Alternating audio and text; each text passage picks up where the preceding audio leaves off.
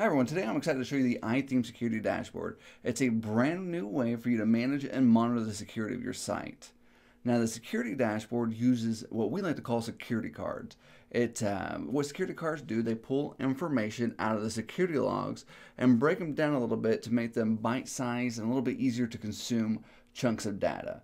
Now think about a baseball card. A baseball card is only going to have information about the player on the front of the card. Likewise, the security cards are only going to have information that is relevant to that card. So without further ado, let's take a quick look at the security dashboard to give you a better idea of what I'm talking about. Now, after you enable the security dashboard in your settings, the first thing that you're going to see is the create a board screen. Now, you can either start a board with the default security layout, or you can start one completely from scratch. Now, since this is going to be our first board, let's go ahead and enter a name, which I pre-entered my first board, and then click the Create Board button. Now, we'll give that a little bit of time to populate the new cards for us. And now that the dashboard is created for us, the first thing that we're going to see over here on the right is going to be the Edit Cards menu. Now, this is where you're going to add or remove cards to the security dashboard. For example, if I don't want the 404 detection card on my board, I can click that X right there and remove it. But if I want to add it back over to there, all I need to do is click the plus sign to get it back on my board. Now, the next thing that I want to kind of go over here is how you move a card. The great thing about the security dashboard is going to be completely customizable for you, so you can make the adjustments to have it be exactly the dashboard that you want. So let's grab this banned users card, because I really kind of want that at the front, and I kind of want to group that with my lockouts.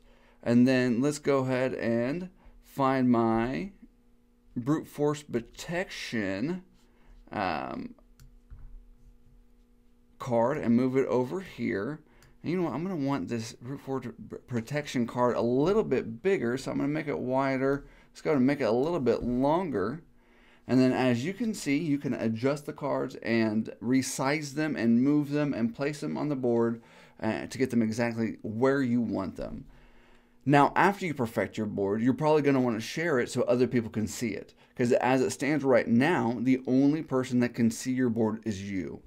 So you can click this Share Dashboard button, and you can see that you're going to have the option to choose an individual user to share the dashboard with, or you can select that you want this board to be available for all admin users. Once you make your decision, just click the share button. And now the next time they log in, any admin user on this site will be able to view this board. Another quick thing that you might want to know is you can have multiple boards. So you can manage your dashboards right here and then switch between whatever dashboard that you want.